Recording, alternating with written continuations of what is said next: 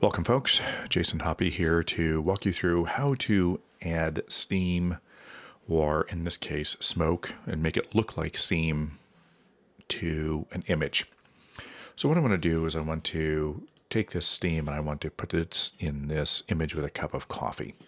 And so selecting the steam is going to be a really tricky thing. So there's a couple of things that we want to do first off.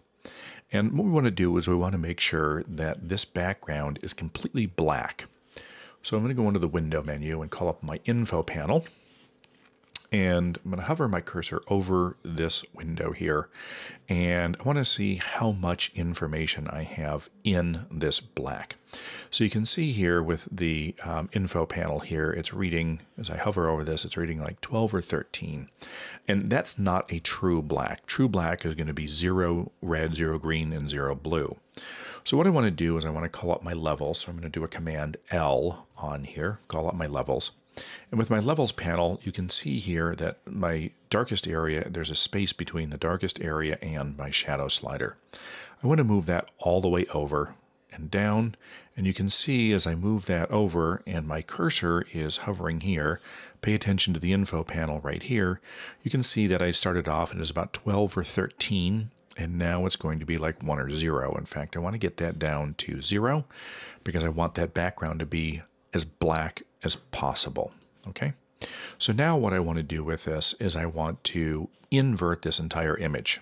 And so I'm going to go under my image mode. I'm going to do invert, which is going to be command I. So right there, image adjustments, invert.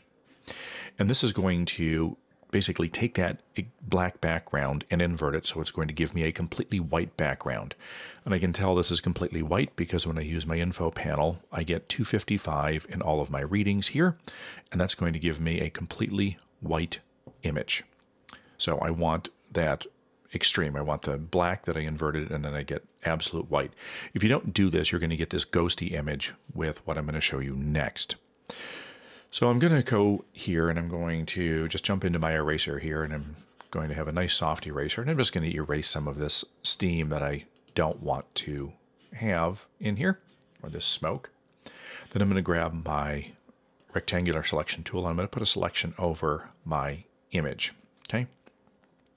Now this is a fairly large image, and if I go under the image size here, one of the things I want to see that this is, in fact, let's go to this right here with inches and we'll see how big this is. So this is 48 inches.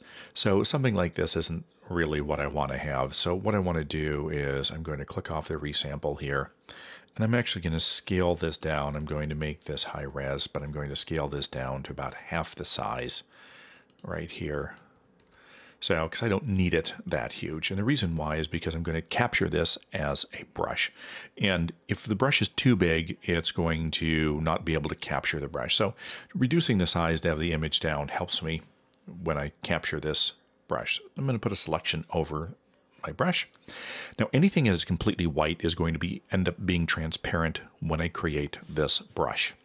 So with a selection around my object, I'm going to go into the edit menu, and I'm going to define the brush preset. If the brush preset is not available, that means your image size is possibly too large. So that's one of the reasons why I reduced this down. So I'm going to call this my steam right here, and I'm going to capture that as a brush. And of course, once you right click with your brush active, it's going to put your brush down there at the very bottom of your brush panel to go with. Now I'm going to jump over to my coffee cup. And I'm going to click here. I'm going to go to my layers panel. I'm going to create a new layer here, and this is going to be my steam layer. And I'm going to pick white as my color and my color picker. I'm going to grab my brush, and I'm going to right click and choose my steam here. And it's awfully large. Right now it's 2215 pixels. So I'm going to use my left bracket. I'm going to reduce it down in size. Now I definitely want to do this on its own layer here, and I'm just going to plunk that steam right in there, and there I get my steam. Now if I would like to double this steam up to get more, I can select the steam layer, hit Command or Control J, and this doubles it up so I get more steam going on. I'm not going to do that right now, but we can keep that in our back pocket just in case we need it. Now what I want to do is I'm going to right click on the steam, I'm going to convert this to a smart object. And then I'm going to go into the filter menu, I'm going to choose blur, Gaussian blur. I'm going to blur this steam a little bit because as it starts to get away from the cup, it starts to dissipate.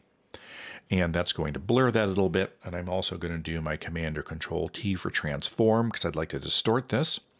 So when you do a smart filter, which is the Gaussian blur that I just did on here, it doesn't show up when you do your transform. It will show up once we click OK. So I'm going to do my Command or Control T for transform. I'm going to right click inside my transform and I'm going to do perspective here, which is going to basically widen this at the top. Okay, so it creates a little bigger puff of steam. And either double click inside your transform bounding box or hit return. Then you'll see the Gaussian blur comes back. Now, what I'd like to do here is I'd like to have a little bit in focus and going out of focus. So on this smart filter mask, I'm going to grab my gradient tool, which is G. And if it doesn't bring it up, it may bring up the paint bucket tool. Go over there and grab your gradient tool. I want to make sure I'm doing a linear gradient. And I want to make sure that my default colors are here. And then when I can click on this, there's my default colors going from black to white because I'm doing a mask. Black conceals, white reveals. So here, it's going to start with white wherever I click, and it's going to end with black. So it's going to end up showing me the Gaussian blur, and then it's going to then fade that out to no Gaussian blur. So what I want to do, I want to start at my filter. I want to start at the top because that is going to show me everything. And then I'm going to drag down right there. And that's the thing that's going to go ahead and give me my steam.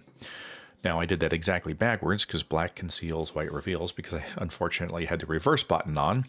So if I drag from the top to the bottom here, you'll see that the white is where I start here with my gradient, and the black is what comes down. So white is where it shows through more of my Gaussian blur, and there I have it. So really cool and easy way to go ahead and add steam, or if you have smoke, getting it from the background and putting it into, or basically defining it as a brush, works absolutely fantastic. And you can go in here and you can, if you'd like, you can go ahead and create different colored steam too. If I go back to my brush here and I grab my brush again and I go in on a new layer here and I go in and I click, I could do steam or brush or in any color here. If I'd like to do different color steam simply just by changing the color of my brush. And that's how easy it is to grab smoke or steam and put it into an image and then blend it in to make it look realistic.